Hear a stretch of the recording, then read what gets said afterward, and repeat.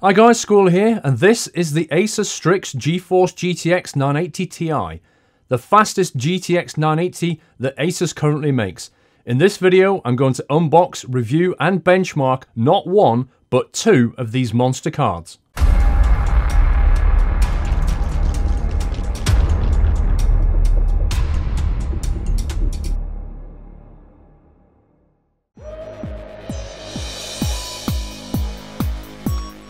Firstly, let me start off by saying that ASUS kindly sent me these cards to make this benchmark and review video, but all of the benchmarks and opinions you will hear are entirely my own. Let's start off by looking what's inside the box. First thing that struck me was how well packaged it is. It's extremely well protected inside here, and it's also quite neatly packaged with this little black thing containing the accessories, and underneath is the actual graphics card. Let's take a look inside the accessories box. So when we open it up, we have a few items that we'll take out. So we have the power connector. This is to power the actual card itself. We have the CD-ROM, although I'll probably just download the drivers anyway. We have a speed setup manual, which takes us through the various installation things, which, to be honest, it's quite straightforward installation anyway. Then we have a little brochure of the Strix range, the various headsets that they do, keyboards, graphics cards, etc. And we have a nice little Strix sticker that you could put on the front of your computer. Over to the graphics card itself. This is inside this static bag here. You take it out and you realise this is a monster of a card. This is pretty heavy, and you can see the three massive fans straight away. The actual PCI connector there is protected. We'll just remove the protecting cover and get a look at the card. If we take a look at the outside edge of the card, you can see that it has plenty of output sockets. It has a DVI, it has 3 display outs, and it has a HDMI out, so caters for every single output consideration that you might have. Now you can overclock a normal 980 or 980 Ti, but you're limited by the quality of the components used and how stable they are at higher frequencies and voltages, which can vary from card to card, and the cooling effectiveness that you can provide to the processor. Now the ASUS Strix 980 Ti is overclocked out of the box using high quality stable components. The base GPU clock speed is 1216 MHz, but it has a boost of 1317 MHz. It's fitted with 6 GB of DDR5 memory, clocked at 7200 MHz. It has 2816 CUDA cores and supports a maximum resolution of 4096 by 2160, in other words, 4K. Now, high-end graphics cards such as this generate a lot of heat. This is no exception, so how does it stay cool? Firstly, you can see massive heat pipes called DirectCU3. This allows for efficient heat transfer. It has primary and secondary heat pipes designed to move the heat away quickly using water cooling, which travels down the pipes. That feeds into a large radiator block, which is cooled using 3 large fans. Now these fans are quite interesting. They have large blades and a wing blade design similar to what you see on a winglet design of an aircraft. This improves the air pressure at the edge, and this together means that the card is quieter and cooler, even running down to 0 decibels when you're not playing games. The backplate, also called the GPU fortifier, prevents the board from bending and thus keeps the pressure on the cooling block on the processor. Now power is provided via 2 PCIe power points, which you can see, and each card has a total power draw of 250 watts. There's also SLI connectors on the top edge, and this allows for dual and 4-way SLI connection. When fitted, the card looks quite nice. It looks pretty beautiful actually. It does work best in a red-black motherboard combo, but will sit nicely in pretty much any kind of motherboard you can fit it into. You can see the pulsating Strix logo light, which illuminates nicely at night. Obviously works better if you have 2 of them.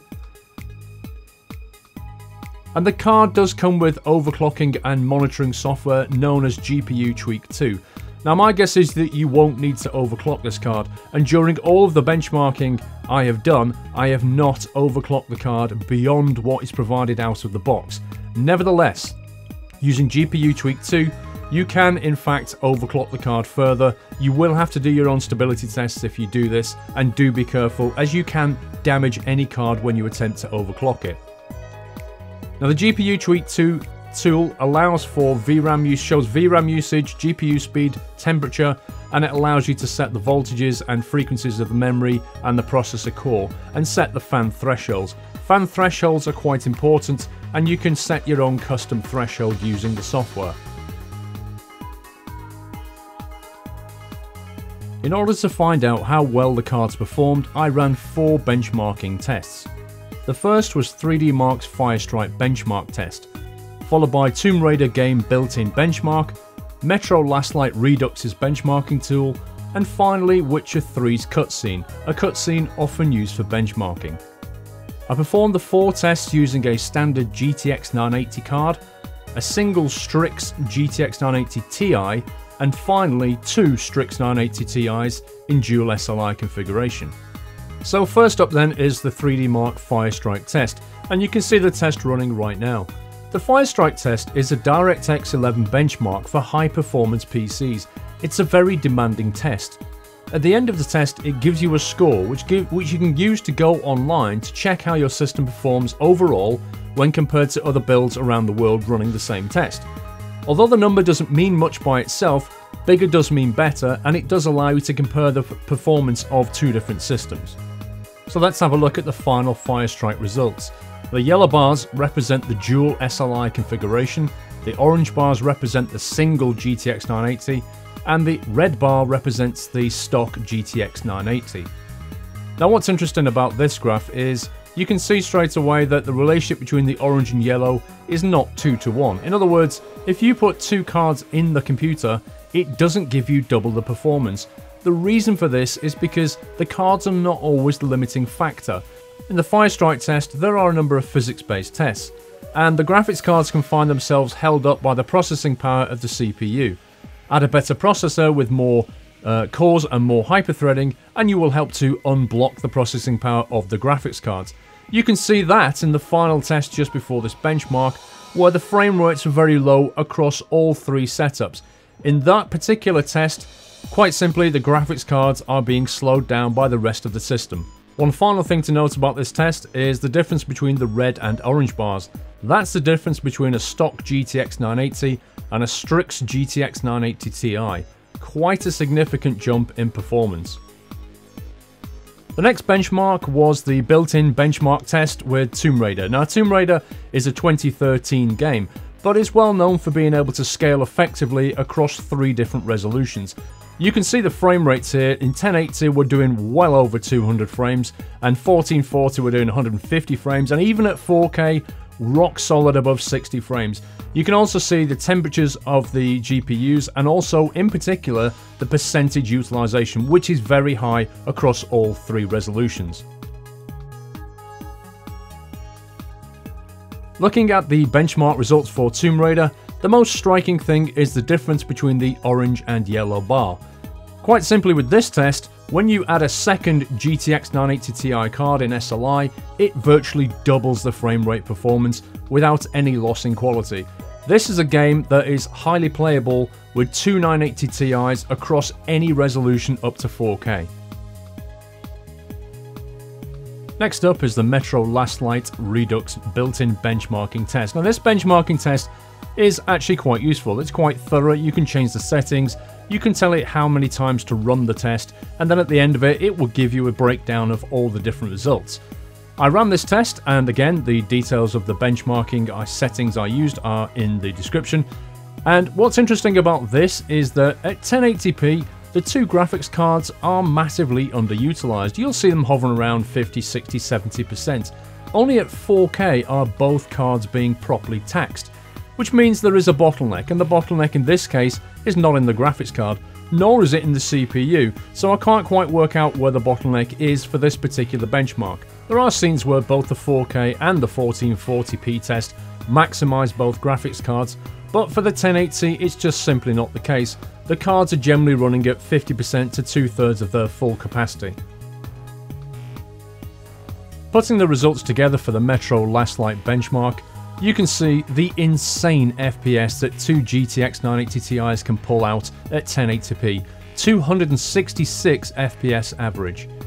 Now nobody's going to play it at that kind of level, so what else can we get from this? Well, if we look at the orange bars, which is a single GTX 980 Ti, you can see that the average frame rate at 1440p is 85, which tells us that you could play Metro Last Light Redux at a rock solid minimum 60 FPS with a single card on 1440p.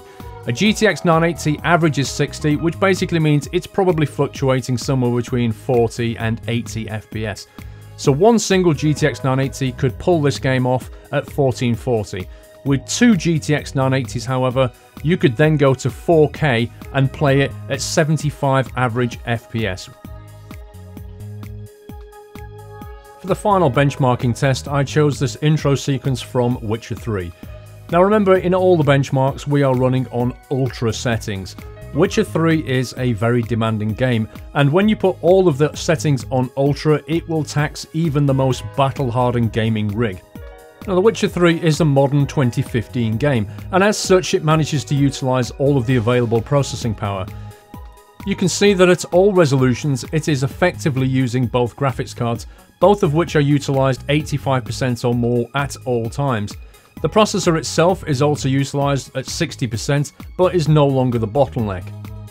Now Witcher 3 is a stunning looking game, but these benchmarking tests really do push the boat out in terms of what modern cards can do, which makes Witcher 3 an ideal candidate to test the ultimate in current gaming. At these ultra settings on Witcher 3, a single GTX 980 is going to barely knock out 60 FPS at 1080p. On 1440 and 4K, it's going to drop down to 40 or even 20, making it fairly unplayable.